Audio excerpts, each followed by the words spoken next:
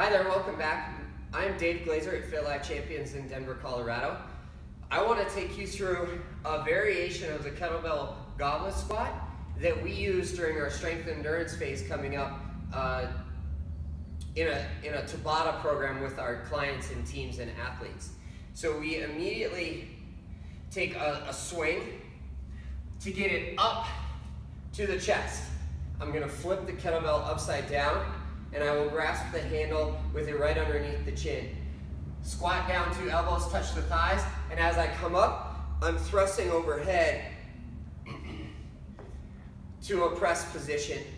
During our Tabata phase with 20 seconds on of work and 10 seconds of rest for 6 to 8 rounds, we will get a lot of cardiovascular adaptation as well as the anterior core being braced the entire time, helping all postural muscles become engaged, as well as challenging our athletes in this 3rd month of a tremendous weightlifting program that we've seen so much success.